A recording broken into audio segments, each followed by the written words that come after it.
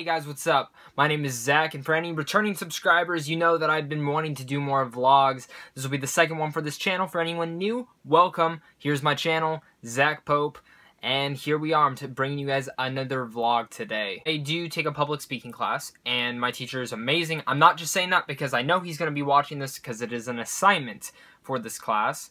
But he assigned us something different today that I really wanted to take to heart because I think the topic that I'm going to be doing is a little different. It's a little more serious, a little bit scary, not really, but it's something that I think it's going to touch me in ways that it's going to bring back a lot of memories from my past, from high school and everything before that, and it's kind of heartfelt for me. Project I had to do, it was pretty much I can pretty much talk about anything. I could do a rant.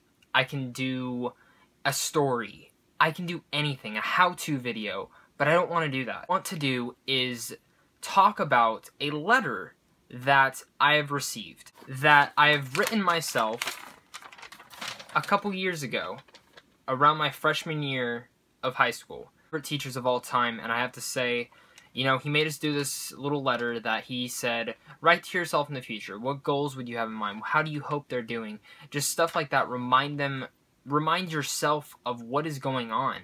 And so I did that. And he told us, when we're done, give it to him. In a couple years, when we're graduated or sometime around there, he will mail it to us. Yeah, that's freaking crazy to say that, you know, a teacher that dedicated would be doing this for almost all of his classes through his whole teaching career, pretty much. I'm pretty sure there's so many damn grammar errors, and I'm pretty sure there's a ton of stuff in here that's gonna make me look like an idiot.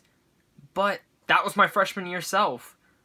And, you know, as you can see around me, I have some of my track awards that went on this side after, I mean, these two were from my junior and senior year. And then I even have my varsity letter that I got my freshman year. So this is something touching. I'll read it to you guys.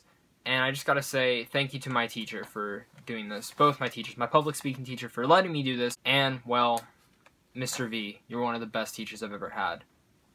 So here we go. Hey, me. I hope life's treating you right. Are you famous yet? No? Damn. Well, maybe one day. How's mom and dad? How's Grammy? And even Maddie, your sister. I hope they're doing good. Do you have a dog yet? No? Yeah, it's probably because of mom. Now, this letter is for you. I have stuff that you need to remember to do. Now, I know I'm only a freshman in high school, and you're probably going to receive this after high school. But remember to keep your friends close. Never lose sight of your academics.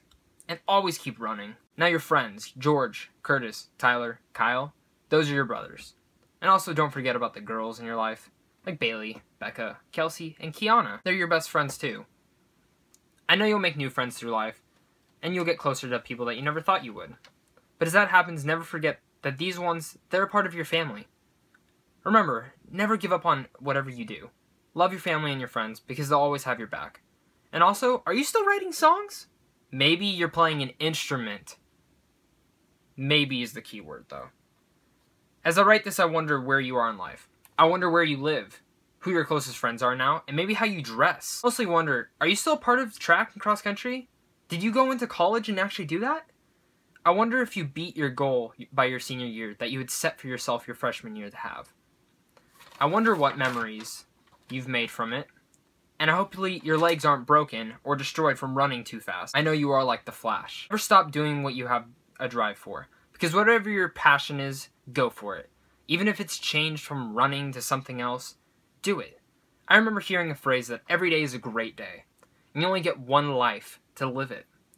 Also, I know your sister pisses you off, but that's what sisters do. Treat her right and nice. You're the big brother of the family. Don't stress over tiny things. And live your life. You got a great family, great friends. Go for your dreams. There's nothing that will hold you back. And also, I hope you got your varsity letter. You really deserved it. You ran your ass off the first few months of cross country, and I hope they finally gave it to you. And I hope you got it every other year after that. The feeling was great. Now, there's not much time left, or space for that matter, for me to write. So I'll leave my future self with this. I'm proud of you. And when people tell you life ain't simple, tell them that's a lie. It's only not simple if you don't try. So always push for what you want. Again, I hope your friends and family anyone new you've met is doing well.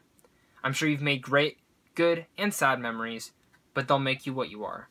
Take care, your freshman self, Zach. After reading that letter, it really did strike a lot of thoughts within me, and it brought a lot of things where a lot of things have changed. I'm not in track and cross country anymore, but I am pursuing more stuff in film and business. And even though I'm not a part of track and cross country anymore, I'm still running, or I still want to run, and I still love the memories I made from it. And you know what? Reading that letter, I did hit my goal my senior year. I hit that goal that I wanted to, that I made with Mr. V my freshman year, where he asked, where do you want to be in 4 years? What time do you want to hit? I hit every single time I wanted to hit. I've made great friends through track and even school. Doesn't matter where I've been. I have the best family also. I love them all, even if my sister does piss me off, and she still does. I still appreciate it all. And I still think Mr. V is one of the best teachers I've ever had. No offense to any other teachers I've ever had, because I think a lot of teachers have been great. But Mr. V has been that idol to me. He's been an inspiring person that I'm very glad I had the chance of having as a coach and a teacher and even as a friend. He's a great dude. Happy that I got to read this, and I'm happy he made us do this. I remember some kids in class were like complaining that we had to do this, but in reality that was probably one of the best assignments I've ever done, and so is this one, because now I get to share it with you guys. And maybe if anyone who's watching this is going to be a teacher, do this assignment for your students. It might make their day. Guys, thank you so much for watching this vlog.